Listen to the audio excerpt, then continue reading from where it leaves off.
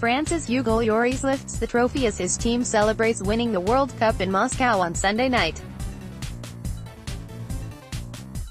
Even if they had failed to hang a second star on their jerseys on Sunday, which signifies a World Cup win, the players of the French national team would have still been able to claim a unique boast.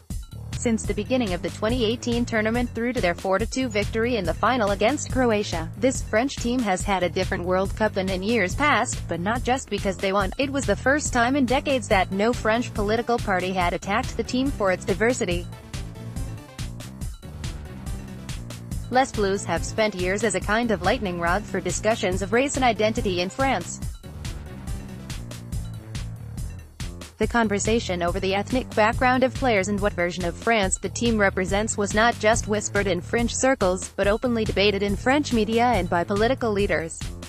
When France first won the Soccer World Cup in 1998, commentators celebrated that the country's flag had changed from white, blue and red to black, blanc, et blanc, or black, white and Arab.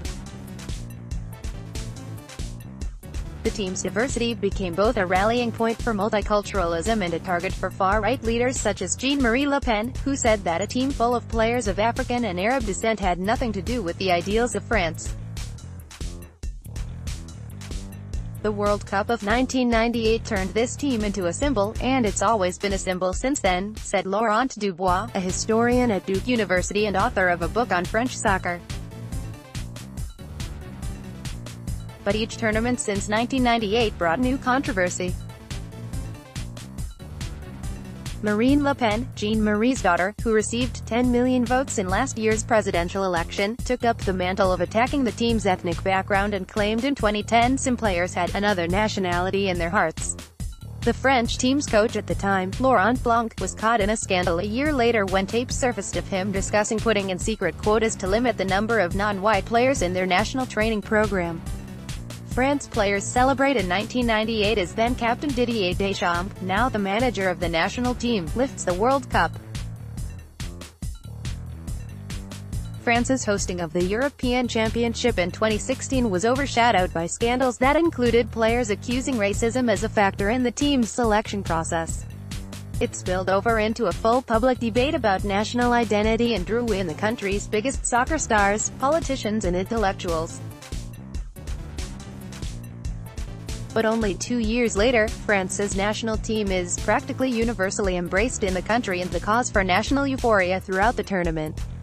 Even Jean-Marie Le Pen, who had 22 years ago judged the team as artificial, was pictured with a French flag and novelty sunglasses. And Les Bleus have been almost entirely devoid of scandal, whether manufactured by the far right or genuine.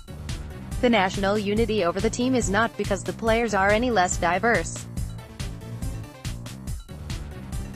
An analysis by The Guardian found almost 80% of the French squad are from migrant backgrounds. In the past, the team's diversity would have been a target for the far right. But the far-right National Rally Party, formerly known as the National Front, embraced the squad. The sentiment is shared across France's fractured political landscape. The leftist France Unbowed Party similarly supported them, with leader Jean-Luc Mélenchon announcing the team's image reflected that of the country. "This is not the same French team," said Alexander Nikolic, head of sports policy for the National Rally.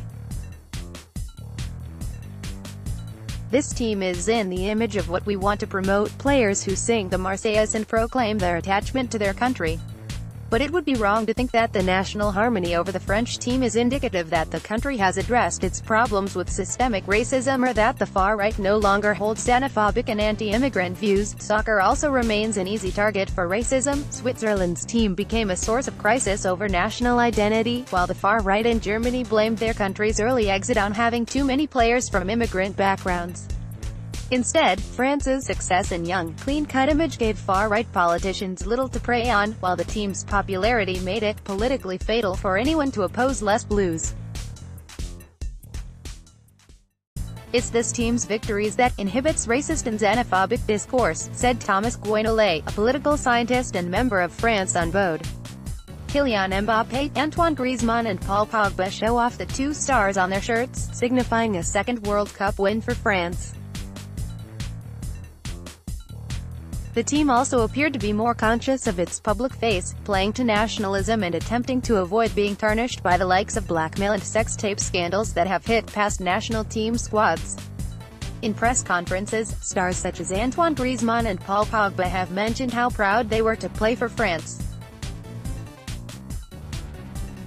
"I do not know where I am," Griezmann said at the end of the match Sunday night. "That is the France we love. There are different origins, but we are all united. There are many players who come from different horizons, but we all play for the same jersey and for our country." His comments were echoed by other players. "France today is a France full of colors," star midfielder Pogba said before the final, according to AFP.